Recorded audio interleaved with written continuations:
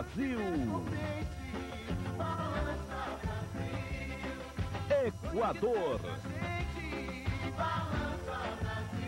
A seleção e um desafio. A primeira vitória com Vanderlei Luxemburgo. É do Brasil! Pior para o adversário que nunca venceu o Brasil. É a nossa seleção rumo ao ouro olímpico. De Vanderlei Luxemburgo, como disse o Vanucci agora há pouco, quem sabe pinta a primeira vitória para dar um pouco mais de sustentação a este início de trabalho. As experiências continuam. Da Copa do Mundo só vão estar em campo Cafu, Rivaldo e Denilson. Várias novidades, algumas surpresas. É um novo time, é um novo futebol brasileiro, é uma nova seleção brasileira que vai jogar contra um adversário de tradição da América do Sul. Tá certo que o Equador jamais conseguiu uma vitória em 18 jogos, foram 16 vitórias brasileiras e 2 empates. Mas nos últimos anos, os resultados têm sido muito mais justos, muito mais apertados. Inclusive, um empate foi em 63 e o outro foi só em 93. Casagrande está aqui, Casagrande.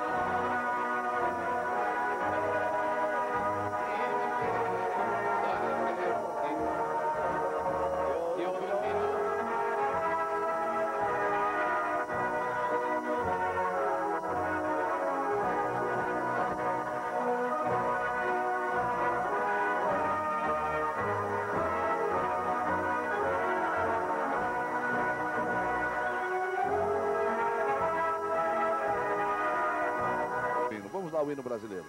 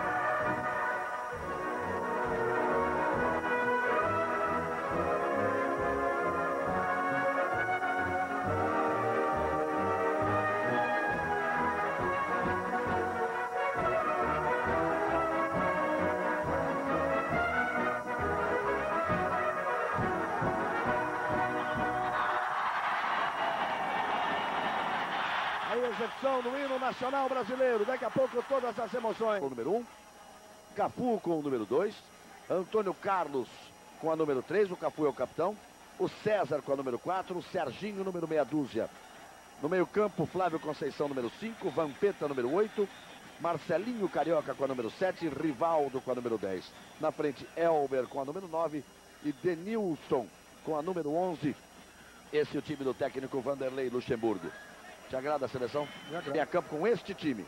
Espinosa, o goleiro número 1. De la Cruz, número 2. Quinones, o zagueiro com a número 3. O outro zagueiro é Montanho com a número 14. O lateral esquerdo, Reascos com a número 13. No meio campo, Carabali com a número 5. Edwin Tenório, número 8. A Jovi com a número 7. E o craque do time, o capitão Aguinaga com a número 10. Na frente, Caviedes, que é artilheiro do campeonato equatoriano, com a número meia dúzia, e Graziani, argentino naturalizado, com a número 9. Esse é o time do Equador. O trio de arbitragem é toda a federação aqui dos Estados Unidos. O árbitro, anote aí, veja lá, confira o árbitro. Brian Hall, dos Estados Unidos, é o juiz. E seus assistentes, ou os chamados assistentes, mas na realidade são sempre os velhos bandeirinhas, Paul Tamberino e Craig Lowry. A arbitragem é sempre um assunto para Arnaldo César Coelho. Arnaldo Juiz pega dele. Quando ele fala de 4 treinos, rola a bola, passa a valer o jogo aqui em Washington, nos Estados Unidos, Brasil e Equador. Ele falava de 4 treinos, porque foram 2 antes do jogo contra a Iugoslávia, mais 2 agora. São 5 alterações, quer dizer, ele tem 6 jogadores que começaram aquela partida contra a Iugoslávia, que participaram também daquele treinamento. Vai tentando com isso dar um início de base a essa nova seleção brasileira. Aí toca a bola o time do Equador. Temperatura na casa dos 16 graus, não chega a fazer tanto frio. Aí vem o Equador ao ataque. A jovem, a Guinaga, o craque. A enfiada de bola na frente para o artilheiro Caviedes. Ele não tem domínio, apenas lateral para a seleção brasileira. Esse Caviedes é considerado a maior revelação do futebol equatoriano nos últimos meses. Ele é o artilheiro atual do campeonato equatoriano e está fazendo a estreia dele na seleção principal. Você viu a primeira jogada do César ali atrás, que vem fazendo uma grande campanha na Portuguesa? E que volta à seleção brasileira. Ele que esteve na Copa Ouro, não foi bem o time, mas ele tem uma nova oportunidade agora com o Luxemburgo. Hoje, em função da transmissão de Brasil e Equador, olha o Equador partindo para cima da defesa brasileira. Fez lá uma graça o Caviedes. A bola acabou sobrando para o Rogério. Aí o Caviedes, número meia dúzia, jovem ainda, mas já mostrou habilidade. Antônio Carlos. Flávio Conceição, que está de volta à seleção brasileira. Vampeta ficou só olhando, a bola chegou no Cafu. O Brasil começa aqui atrás, o gramado é excelente, hein? Casagrande dizia isso hoje, falava ontem também durante o treino da seleção. É importante que se fale um pouco desse estádio, que tem capacidade para 50 mil pessoas. Ele faz parte da história do esporte dos Estados Unidos, porque era aqui a sede do Washington Redskins, um dos principais times do futebol americano. Hoje eles construíram um estádio novo e esse estádio ficou para o Washington DC United, do nosso futebol. Então é o principal estádio nos Estados Unidos, exclusivamente para o futebol, como nós conhecemos o futebol. Palmer passou, chegou para o Denilson, botou na frente. Foi na cobertura o Montanho. Jogador forte, mas com certa habilidade, sai tocando. Muito forte, ele se movimenta muito na frente da área. É uma posição que não tem muitos jogadores desse tipo. Ele arranca e bate muito bem, tanto com a direita como com a esquerda, e cabeceia bem. É um grande centroavante, Obra. Aí Rivaldo. Bota na frente para o Denilson. Já está se sentindo melhor no Real Betis de Sevilha. Está começando a se sentir mais à vontade no futebol espanhol. Aqui ele se sente à vontade. O toque para Serginho, cruzamento. Aparece o futebol brasileiro. Aí Vampeta, tem Cafu. Tocou no capitão. Tem que parar que tem outra bola na área. Olha o cruzamento, toque de cabeça para a defesa de Espinosa. O Arnaldo, o juiz era juiz de futsal. Mas lá também não se joga com 2 bolas em campo, não. O Brasil quase fez o gol e tinha outra bola na área lá. Situação difícil para o árbitro, porque se a bola entra ia dar maior confusão. Ele deu sorte que o goleiro pegou, mas teria que paralisar a jogada. O Denilson conversava na viagem no avião com o Casagrande, comigo, explicando que estava encontrando uma certa dificuldade, adaptação.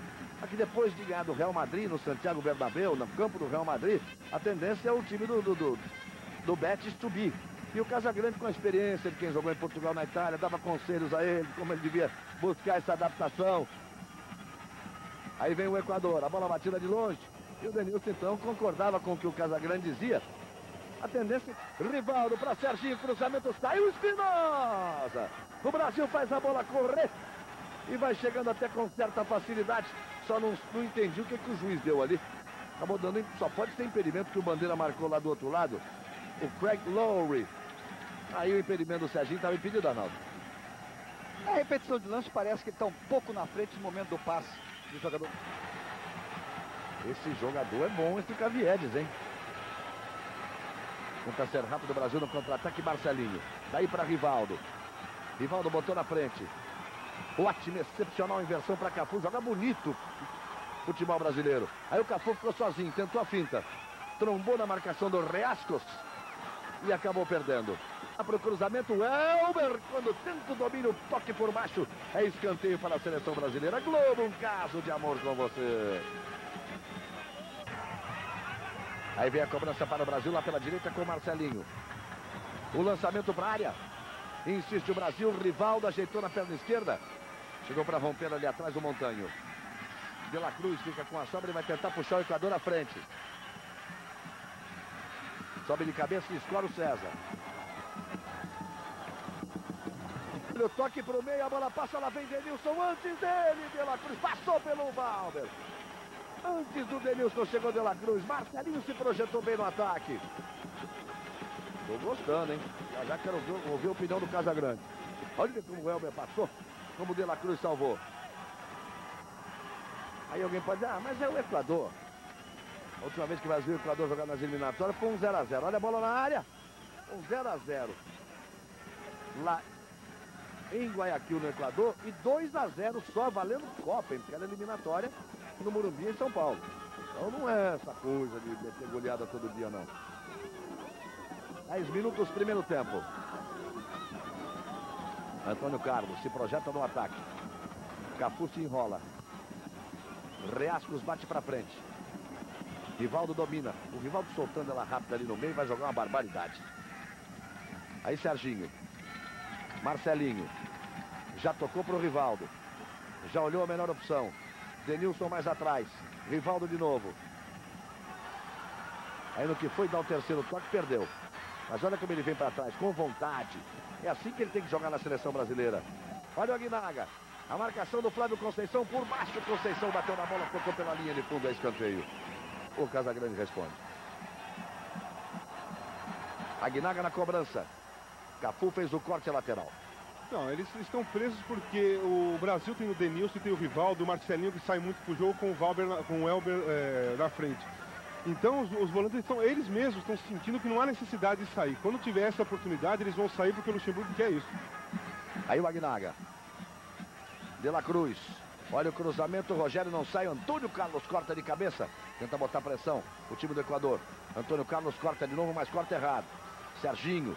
Bate para o meio, que é para onde não se bate. Recupera a Aguinaga. Tem a chance do contra-ataque. Marcelinho. Tocou bonito para Vampeta. É assim que ele sai o volante, ó. Saiu o Vampeta. Cafu partiu lá pela direita. Aí Vampeta tentou tocar no Marcelinho numa jogada doméstica corintiana na seleção brasileira. Pintou o corte. Tá Serginho. Insiste Denilson. 2 em cima dele de novo. Girou Denilson. Foi pro chão. O juiz paralisou e marcou o toque de mão do Denilson. Quando ele caiu tocando com a mão na bola.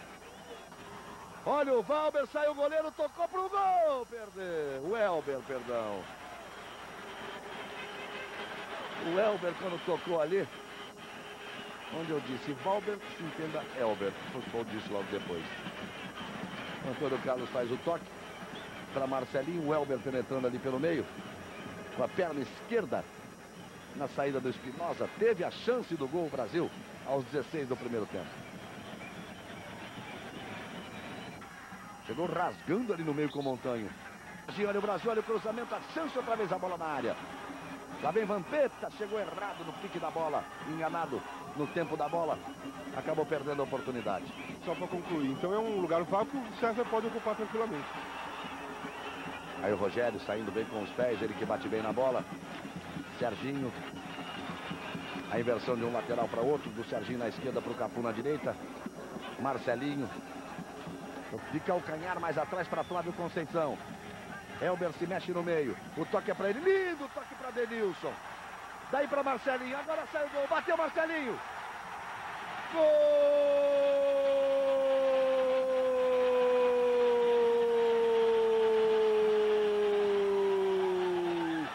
É do Brasil! Brasil!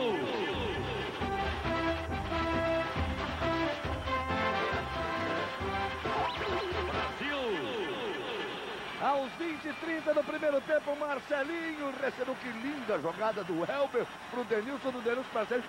Reclamar impedimento. Arnaldo, veja aí. Tem impedimento nenhum. Ou tem? Tem? Não tem, não. O número 7 corria aqui. Claro, o número 7 O número 7, o nome dele, Arnaldo. Aí, jovem. Na repetição do lance, viu claramente que o número 7, aqui na parte de baixo do vídeo, dava perfeitas condições ao Marcelinho. Gol legal. E lindo gol brasileiro. Com Welber, Denilson e Marcelinho. 1 para o Brasil, 0 para o Equador. César, sem brincadeira, gira para frente. Welber briga pela bola. Veio lá atrás do Quinones, já recupera a Vampeta. Já voltou para Marcelinho. A história é a seguinte. No time do Vanderlei Luxemburgo, por enquanto a seleção brasileira fez 2 gols, os 2 do Marcelinho. Pintar o primeiro cartão amarelo do jogo. Cartão amarelo para Flávio Conceição. A falta cometida em cima do Graziani, fica sentindo o número 9 do Equador. É uma falta de frente para o gol brasileiro. Você tem a repetição aí. Conceição tentou segurar, não deu. O gozado é que depois eu não vi ele atingir o jogador ali por baixo, Arnaldo. É uma falta esquisita, porque o Flávio Conceição tentou até evitar que fizesse a falta. Mas como foi por trás, o árbitro preferiu mostrar o cartão amarelo, dizendo que não permite falta por trás. Aguinaga vai para a cobrança, partiu no centro do gol. Rogério faz a defesa com tranquilidade. Essa foi exatamente a impressão que me deu. Primeiro tentou segurar, depois ele tentou até evitar a falta. Rivaldo. Tenta dar sequência o time brasileiro. Falta recente, tinha passado o meio campo ali. Passou a grande lua, deu mais 4, 5 passos e disparou. Olha como a bola caiu. Mas estava no lance, estava bem. Estava com domínio da situação, o Rogério. Espinosa. O Elber, além de tudo, é forte, amigo. O Espinosa saiu, deu uma trombada nele. Quer ver? Olha só. O Elber saiu andando e o Espinosa ficou no chão. E continua no chão até agora. Aí a imagem do goleiro equatoriano.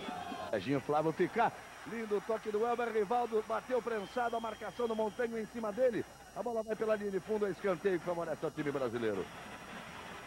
Então, pelo visto era isso. Os 3 saem e o Flávio fica no lugar do Serginho. É o Vanderlei Luxemburgo de olho no jogo. Cobrança de escanteio do Marcelinho. A bola na área. Aguinaga faz o domínio, toca para frente.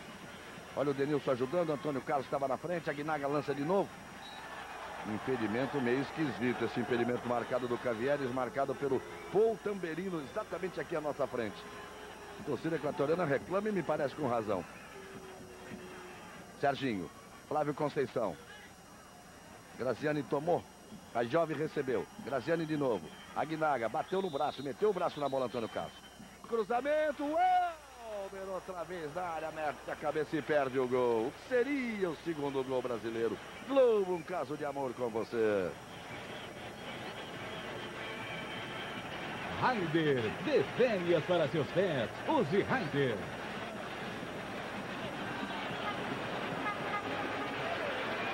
Aí você tem a repetição do lance, o Elber se apresentando outra vez na área, pegando mal no toque de cabeça. Não tem com quem jogar. Marcelinho partiu livre, ele tentou tocar o Elber. Aguinaga, capitão equatoriano. Denilson chega por trás, comete a falsa em cima do Aguinaga. O Aguinaga não gostou. Primeiro deu uma trombada no Denilson, depois Malandro botou na frente para o De La Cruz. Experiente o Aguinaga. O Serginho vem, o Aguinaga fica no chão. O árbitro marca a falta e o Aguinaga fica revoltado, exigindo uma providência ali do árbitro Brian Hall. Dá uma dura no americano, o Aguinaga. Aí a falta entrada por trás do Serginho. Seria lance para cartão, Arnaldo? Sim, cartão para o Serginho e cartão para o Aguinaga. Que não pode reclamar da forma que reclamou. Tá certo. O Serginho pela entrada violenta e para o Aguinaga pela falta de educação. Na verdade, ele só não deu cartão amarelo para ninguém. Aí tem a falta do Equador. Batida direta para o gol. A tentativa do Caviedes desviou na barreira. É escanteio que favorece o time do Equador. Globo, um caso de amor com você. Banco Itaú, bem-vindo ao ano 2000.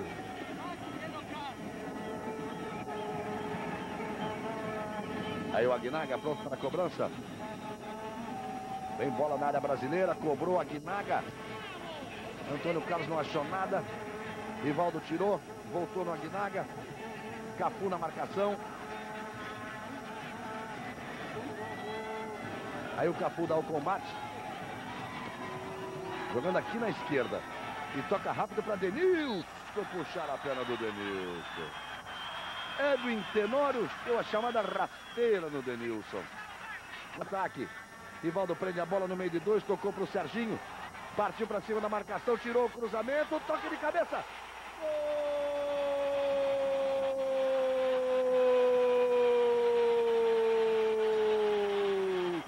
É do Brasil! Brasil!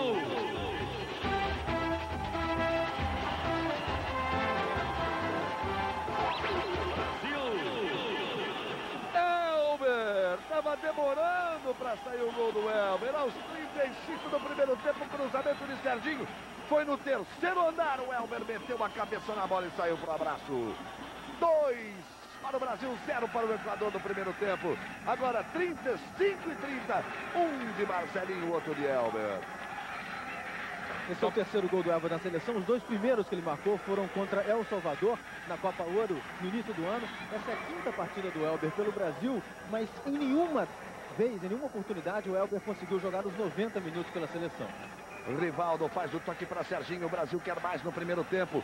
Partiu o Brasil, Serginho encarou a marcação, faz belíssima partida o Serginho.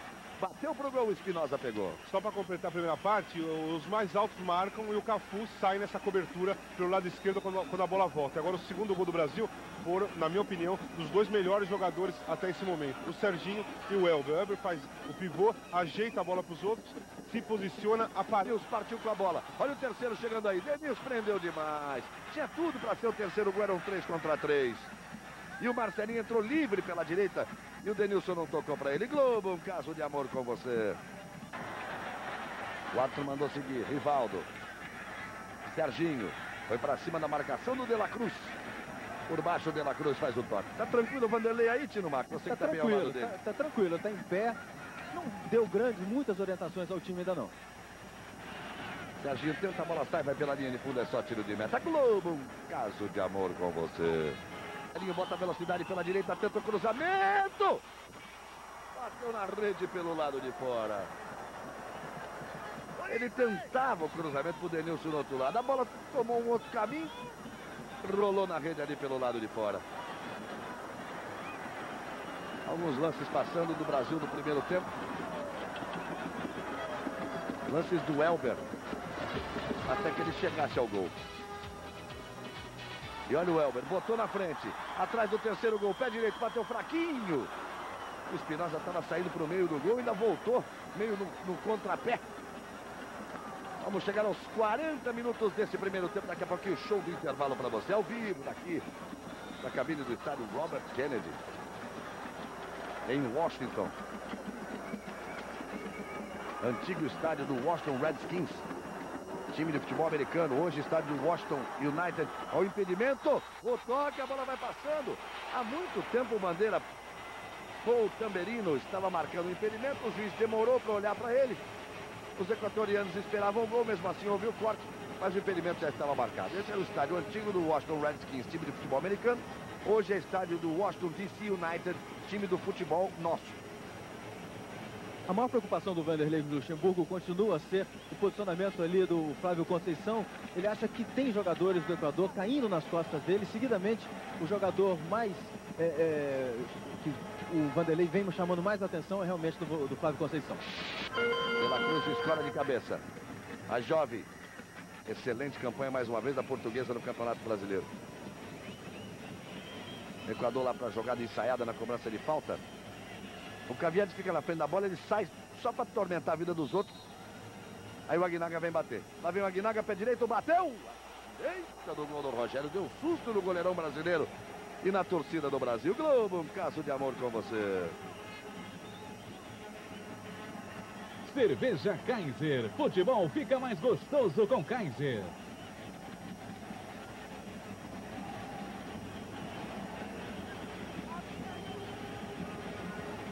Aí o Rogério Caviades deu no Aguinaga. A meio metro um do outro. Olha o contra-ataque brasileiro. Faz tempo que o Brasil não chega. Denilson. Seria bom golzinho no final do primeiro tempo. Olha o Rivaldo. Botou pra frente. Olha o toque. Saiu o goleiro. Se atrapalhou Espinosa porque passou na frente da bola o Denilson. Finalmente fica com a bola o goleiro Espinosa. Globo, um caso de amor com você. Raider, dê férias para seus pés. Use Raider. Levou no braço, hein? Aí ele enganou juiz e bandeira. Tive a impressão nítida que quando ele dominou no braço direito. Você tá vendo aí o Elber. O juiz não deixa. Denilson pede o cruzamento. Olha o cruzamento. Subiu de la Cruz. Ainda furou na cabeçada. Não esperava o Denilson. Insiste o Brasil no final do primeiro tempo. Denilson faz da sua graça. Foi empurrado. O de la Cruz, Arnaldo, ele sempre deixa o braço no peito do Denilson. O Denilson tenta partir, ele escora no braço. O juiz americano não sacou isso ainda. Aí a repetição do lance. E aí, Arnaldo, repare só, se eles vão dar sequência no lance, não deram sequência no lance, mas tá sempre empurrando o de la Cruz em cima do Denilson. Vai terminar o primeiro tempo. 46-30, 2-0 Brasil. Rivaldo bate pra frente. Aí o de la Cruz, na presença do Denilson, estou para cima de qualquer maneira. Vampeta escora de cabeça. De graça para mão. Tenta o lance individual sozinho, outra vez o de la Cruz. Agora sim que parece que de forma legal foi no corpo do jogador brasileiro. Tempo 2 para o Brasil. Marcelinho e Elber 0 para o Equador. Tino Marcos. Vamos ouvir aqui o técnico da seleção brasileira. Um primeiro tempo dentro da sua expectativa. O que você achou, Vanderlei? Foi bom, velocidade na saída de bola, mas errando muito até em função da velocidade. Tem que trabalhar um pouco mais a bola. E marcação no campo deles eu achei que foi boa. E eles não deixando a equipe deles gostar do jogo. De repente já corrigir ali algum posicionamento ali no meio campo. Flávio Conceição, um homem nas costas dele, pode ser por aí. O número 10 está caindo nas costas dele, tem que colher um pouquinho só para poder pegar esse jogador de frente. Você tinha dito que talvez, dependendo das circunstâncias do jogo, faria muitas substituições. É essa a sua intenção? Realmente o jogo está permitindo isso? O jogo está muito veloz, eu vou conversar com eles agora no intervalo. Tomara que o Brasil jogue dessa forma como jogou o primeiro tempo. Vamos lá, espetáculo é lá embaixo. 2 Brasil, 0 Equador. Autoriza o árbitro. Mexe na bola a seleção brasileira. Seleção brasileira que tem uma novidade, o zagueiro Odivan, camisa 13, substitui o zagueiro Antônio Carlos, que deixou o jogo. A seleção do Equador também fez uma alteração, entrou camisa 16, Briones. Já a gente confirma quem saiu. Aí ele tem o Denilson, vai tentar a jogada para cima do de la Cruz no meio de 2. Tenta o lance individual. Aí o Aguinaga. O Vampeta diz que não fez a falta, o juiz que ele também não fez, deu sequência. Vai saindo aqui pela esquerda o Riascos. Arriscou, bateu pro gol. Rogério com tranquilidade faz a defesa ali no centro do gol. Eu falo mais alguma coisinha dessa informação do Tino Marcos, que aquele dia fazia um frio. Aí o Cafu. Lá faz um deserto, né? Muito calor durante o dia, muito frio. Ele tenta espaço para tirar o cruzamento. Serginho faz grande partida. Tá ali em cima dele. Olha a Casa Grande, seleção brasileira nessa nova fase está muito bem servida ali pelo lado esquerdo. Tem o Serginho que joga uma barbaridade. O Felipe, que é uma das grandes revelações do futebol brasileiro. O Felipe talvez tivesse ter sido um pouco mais arrojado no jogo com o Yugoslávia, mas o adversário era muito mais complicado, claro. O lançamento é preciso no meio. Elber subiu, mas quando tocou de cabeça já estava meio de costas para o gol. No movimento que ele fez. O torcedor brasileiro, é claro, feliz da vida. Você vai rever o lance aí, o Marcelinho, a facilidade que ele bate na bola. Viu que o Elber ia fazendo o giro para manter o equilíbrio e quando tocou, já estava quase de costas para o gol. O Divan foi lá em cima e cortou. Denilson com toda a sua habilidade. A sobra de Aguinaga. Aí a tentativa do Graziani. Cortou bem a marcação. Deu duro Conceição. Aguinaga tocou de lado. Graziani. Serginho chega atropelando. A torcida equatoriana fica pedindo um pênalti. O juiz mandou seguir. Já já o Arnaldo fala porque o Equador insiste no ataque. A jovem, olha o Equador botando pressão e cruzou muito forte. Ela passou à frente da área brasileira. E apenas o domínio do Marcelinho do outro lado. Isso é que ele queria falar. Estreou com gol. Aí vem o Brasil. Olha o cruzamento, a chance do terceiro. Riascos faz o corte de cabeça. Serginho meio enganado no pique da bola. Domínio do Aguinaga. Lançamento para frente. Graziani ficou pedindo a falta do César. Tagem foi para o chão, pediu o pênalti. O juiz que não houve. Também não deu sensação de pênalti, Arnaldo. Também não deu, não. Acho que foi um choque natural. Veja, vai ver na repetição do lance que o zagueiro tentando tirar a bola se choca com o atacante brasileiro. mas não houve nada. Vamos passando dos 8 minutos desse segundo tempo, 2-0 Brasil.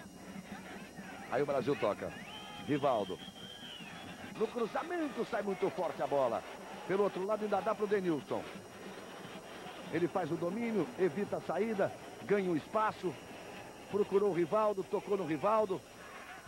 Rivaldo inverte maravilhosamente bem para Cafu aqui na direita. Marcelinho partiu, ele toca para Marcelinho, lá vem marcação. Voltou no Cafu, saiu o goleiro por baixo. Toca fácil o time brasileiro. Rivaldo, Marcelinho, Cafu, Marcelinho, Marcelinho, Cafu de novo. E assim eles vão chegando. Aí o capitão Cafu. Vamos passando dos 12 minutos do segundo tempo. Fábio Júnior e Alex. E agora o árbitro autoriza mais uma substituição na seleção do Equador. Vai entrar Asensio, jogador experiente do Barcelona de Guayaquil, vice-campeão da Taça Libertadores. E saindo aí a revelação do futebol equatoriano, Caviedes, camisa 6. Asensio, portanto, com a número 11. No ataque equatoriano, olha a bola na área do Equador. Saiu em branco o Espinosa. Pegou muito mal o Denilson, jogou muito longe do gol. Eu dizia que o Alex e o Fábio Júnior estão ao lado, ali atrás do gol do Equador, fazendo o trabalho de aquecimento com o Marcos Moura, um dos preparadores físicos da seleção brasileira. O preparador que foi no primeiro jogo foi o Melo, dessa vez veio o Marco Moura. Sempre comandados ali pelo Luxemburgo, e sempre ao lado do Luxemburgo, o professor Valdir de Moraes, com a sua sabedoria e sua experiência. Passaram o Asensio, Graziani limpou bem, bateu cheio de rosca na bola.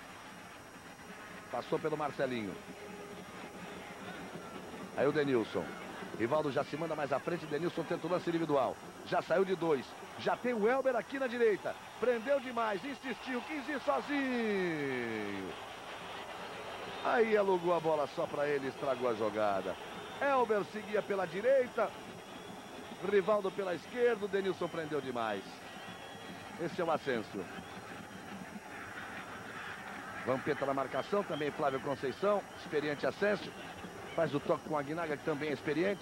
Voltou no Asensio, tem espaço, o Equador, bateu pro gol. O Rogério dá um tapa na bola. Bota pela linha de fundo por segurança e cede o escanteio. Aí a repetição do lance, vejam, dois jogadores de bom toque e de experiência, Asensio e Aguinaga. Aguinaga pro Asensio, Asensio pro gol e o Rogério para escanteio. Aguinaga faz a cobrança. A Jovem. Cruzamento, Vampeta não sobe, deu bobeira, o Odivan chegou, olha a chance do Equador, Rogério! Praticamente faz um milagre ali. E depois o árbitro está paralisando, marcando um lance na pequena área brasileira, mas a defesa do Rogério foi impressionante, quer ver? Vai marcar impedimento de 2 equatorianos ali. Aí se marca impedimento, Arnaldo? Claro, veja que o goleiro, o atacante estava na frente do goleiro, olha só. É impedimento, número 9, impedimento dele bem marcado.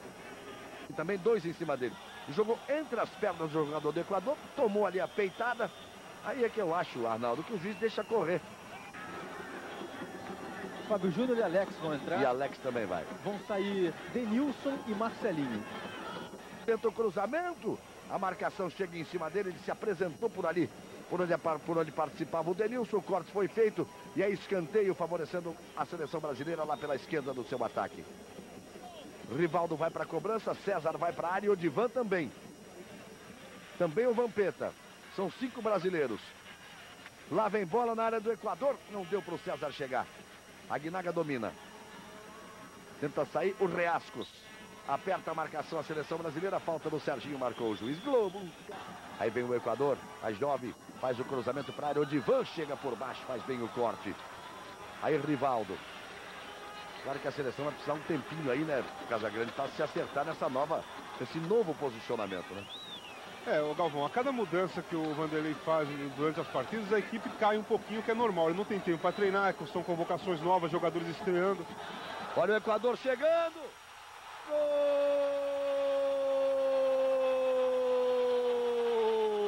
É do Equador, De La Cruz. Apareceu de surpresa, aliás, a defesa vinha mostrando, vinha dando alguma facilidade, por 2 vezes o Equador chegou com chance. Agora o Rivaldo tentou a jogada, perdeu o lance, o De La Cruz toca, recebe a Guinaga. Volta no De La Cruz, na saída do Rogério, ele bate de perna esquerda. Por trás do gol para você poder rever o lance. O gol do Equador não deu para o Rogério, 2 para o Brasil, 1 para o Equador. Aí tem que mostrar jogo a seleção brasileira agora. O gol de La Cruz. E o Equador vai para alterações, Tino Marcos. Vai sair aí o veterano Aguinaga, camisa 10, para a entrada de Gavica. Gavica, camisa 15, mais uma substituição do time do Equador. Gavica no lugar de Aguinaga. Os equatorianos fazem muita festa. Em 18 jogos na história de Brasil e Equador, o Brasil venceu 16. 2 empates, 1 em 63 na cidade de Cochabamba, um 2-2 no Sul-Americano e 1 em 93, um 0-0 em Guayaquil, nas eliminatórias para a Copa de 94. Deu pro gol! Gol!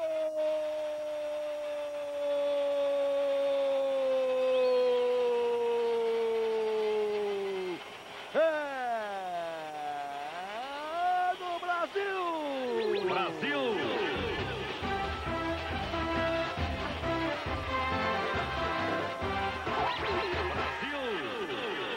Cafu, aos 24 do segundo tempo, precisa tomar um gol para acordar, para ir lá e responder. Vampeta também botou ali com açúcar e com afeto para o Cafu. Ele chegou, bateu bem. O goleiro ficou procurando e não achou.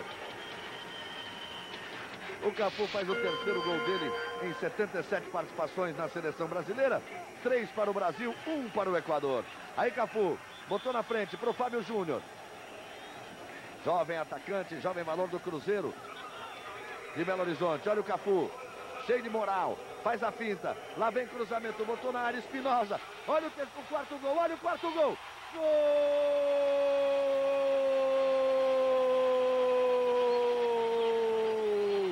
É do Brasil! Brasil!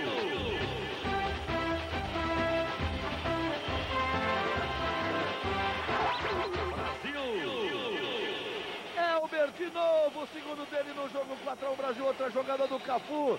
Agora contra esse goleiro eu quero jogar também. Ele saiu do gol, não achou nada, o Elber ajeitou no peito, deu um tapa na bola, saiu pro abraço, o Espinosa está procurando até agora por onde passou a bola no cruzamento do Cafu. 4 para o Brasil, 1 para o Equador. O Brasil mexe de novo, Tino. Mexe de novo, o jogo já reinicia com o Rogério em campo, camisa 18, em lugar de Flávio Conceição. Portanto, o Rogério, 18, no lugar de Flávio Conceição. O Brasil tomou um gol, acordou, foi lá. Tá certo que o Espinosa colaborou nos dois. Mas o Brasil fez os 2 gols. É bem isso, né, Galvão? Tomou gol e acordou. Agora, é isso mesmo. E o Elber está bem, junto com o Ronaldinho, pode funcionar isso. E se entrosar, fica maravilhoso. E o Vanderlei gosta tanto do Elber que no início do ano ele indicou ao Corinthians a contratação, pediu essa contratação, acabou não dando certo, mas agora os dois, enfim, estão podendo trabalhar juntos. Aí o Equador vem para a cobrança de falta, passamos dos 27, 4-1, Brasil! Passou sufoco de novo ali. Olha o Rivaldo de zagueiro, dando bico para cima. Partidaça do Rivaldo. Aí vem o Equador de novo. Rogério fez o corte de cabeça, Cafu. Tentou o Fábio Júnior. Alex, que habilidoso, botou para correr com a saúde do Cafu. O ano passa um ano, passa o outro, ele corre cada vez mais. A marcação do Edwin Tenório em cima do Cafu. Já não vale mais nada, a falta estava marcada. Globo, um caso de amor com você. Sério. Aí para Rivaldo. Protege, próxima área, ele gosta da finta. Lá vem o Alex, foi pro chão, é falta. Não, daí é falta, porque quando ele vai passando, puxar a perna dele, ou botar a perna na frente, ele não está fazendo a defesa na tentativa do ascenso. O juiz começou a se perder, Arnaldo. Está deixando bater falta com a bola rolando. Não sei se ele já não está conseguindo acompanhar o ritmo tão em cima do lance como está, mas para mim, falta é malandragem. Já tem bola na área do Equador. Cafu no cruzamento, o goleiro foi lá, se atrapalhou de novo, chega o Fábio Júnior, o Atron paralisou e já marcou a falta. Aí não tá valendo nada, a cobrança é lá perto da marca do pênalti. Globo, tocou de cabeça, aí o goleiro, vai valer o gol ou não vale mais nada? O Elber toca pro gol, o juiz vai validar sim! Gol! É do Brasil! Brasil!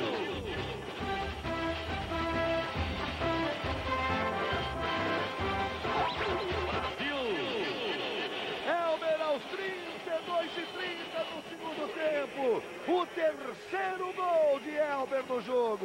O juiz ficou estranho em cima do lance, olhou para um lado, para o outro, correu junto, deu toda a pinta de que ia paralisar o jogo aí nesse momento, quando o Espinosa saiu. Mandou seguir, Elber ajeitou sem goleiro, sem nada, deu um tapa de pé direito. O terceiro dele, o quinto do Brasil. 5 para o Brasil, 1 para o Equador. Dispara a goleada. A seleção brasileira para a felicidade. E o Elber aí, que retorno à seleção brasileira, Casagrande. 3 gols, deu passe decisivo, fez de tudo. Olha, eu começo a pensar, um Elber e Ronaldinho, manda a defesa adversária segurar, hein? Você vê que quando tem 2 centroavantes, o Fábio Júnior entrou, dividiu com o zagueiro, com o goleiro, e sobrou para o outro, que é o Elber. E o Elber está fazendo uma grande partida, jogou muito bem no primeiro tempo, num estilo diferente. 5 para o Brasil, 1 para o Equador. 34 do segundo tempo. 5-1 para o Brasil. E o Elber, que hoje, pela primeira vez, consegue jogar 90 minutos pela seleção brasileira. Olha a bola na área. Olha aí. Rogério pegou de gatina. Ele antes vinha sempre jogando parcialmente jogos da seleção. Mesmo assim, 5 participações, 5 gols, média de 1 por jogo. Tá bonito. Olha o Cafu. Bateu para o meio. O time equatoriano já está meio desesperado. Uma goleada entre Brasil e Equador aconteceu em 1949, no Sul-Americano, no Rio de Janeiro. No estádio do Vasco da Gama, em São Januário, o Brasil ganhou de 9-1. Fala em Vasco da Gama aqui, o placar eletrônico mostra aqui.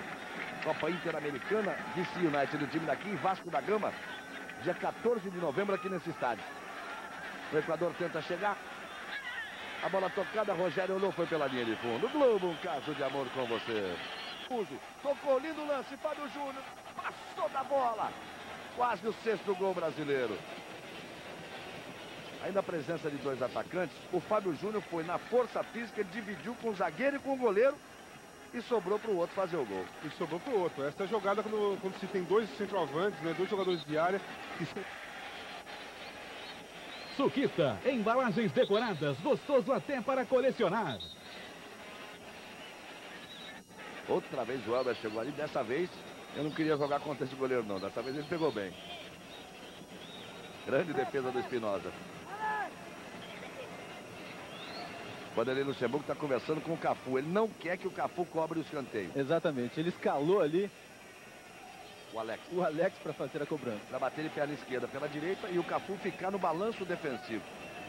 Quer dizer, o técnico não é treino, está 5-1 não, mas vamos jogar sério. Essa coisa de jogar sério com 5-1, vou contar já uma história. O Corinthians vencia a Ponte Preta por 5-1. O jogo acabou 5-4, ele passou um sufoco e o Vanderlei Luxemburgo disse a mim pessoalmente: nunca mais na minha vida eu vou pensar que um jogo está decidido.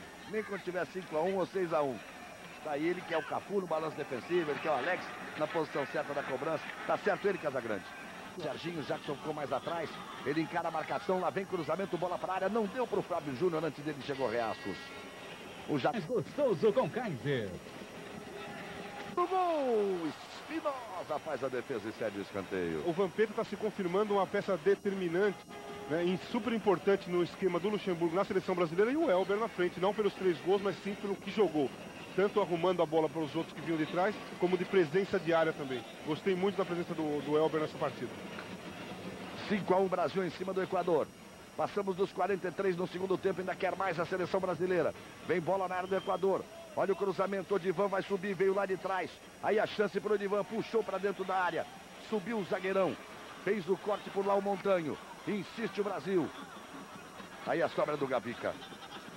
Faz o toque de lado. Vai tentar o contra-ataque. O time do Equador. Nessa altura, joga limpo, joga na bola, joga bonito. Reconhece, claro, a supremacia brasileira. A maior força do futebol brasileiro. 5-1 para o Brasil. Vem chegando o Equador. Vamos nos aproximando dos 44 minutos. Gavica de novo, faz a inversão para o Asensio. Vai partir para cima da defesa brasileira. Vampeta dá o combate. Ele toca no meio para Gavica, arriscou, bateu de longe e bateu para fora. Globo, um caso de amor com você. O gol. Chegou ali, chegou bem. O Rogério fez o corte, fez a cobertura, não brincou não, botou pela linha de fundo. Consciência dos jogadores que em seleção brasileira não tem brincadeira, qualquer que seja o jogo. Aí o Rogério. Tem bola na área do Brasil de novo. César Coelho, já depois desse contra-ataque brasileiro. O Jackson partiu com a bola dominada e ele é habilidoso. São 5 do Brasil contra 4 na defesa. Aí o Vampeta demorou, bobeou, perdeu a chance. Deu ladrão, tomou por trás ali do Vampeta. Aí o Espinosa sai meio que no sufoco, batendo para qualquer lado. Rogério briga pela bola no meio. O Bandeira diz que a bola saiu, é só tiro de meta. Vampeta, Alex, outro que entrou bem.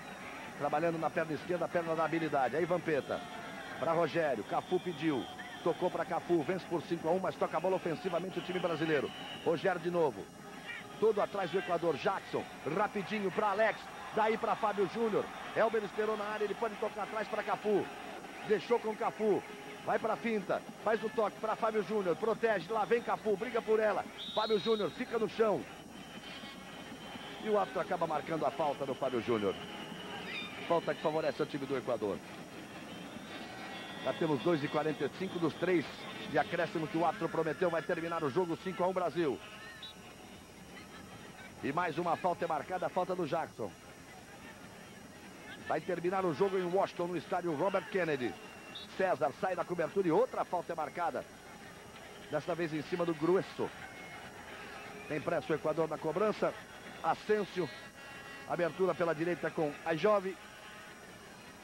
Se posiciona bem a defesa brasileira. Passamos de 48, vai terminar 5-1 Brasil. Só definir esse ataque que o árbitro termina.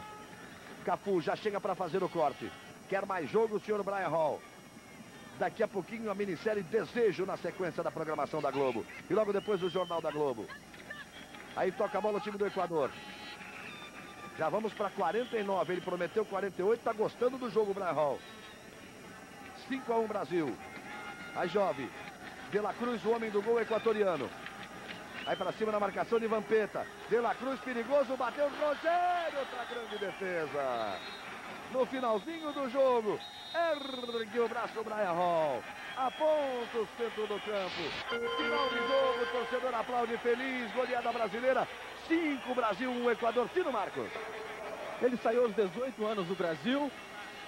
Foi para o Milan. Uma rápida passagem pelo Milan. Depois o Grasshoppers da Suíça. Em seguida o futebol alemão. Você dizia, Elber, que ainda não é muito conhecido no Brasil. Depois desse jogo, depois dessa atuação, é chegar para ficar na seleção, a seu ver? Estou tentando ocupar meu espaço na seleção, né? Eu acho que eu estou indo pelo caminho certo. Eu acho que só através de gols que posso mostrar que tem condições de estar na seleção. E é uma satisfação muito grande, porque afinal de contas saí do Brasil muito novo, pouca gente conhece. É até difícil para um treinador da seleção me chamar, porque pouca gente ouviu falar no Elber, mas é uma satisfação enorme estar aqui e poder mostrar para o pessoal no Brasil que sei fazer gol também. É, portanto, o destaque da seleção brasileira, o artilheiro da noite, o Elber Galvão.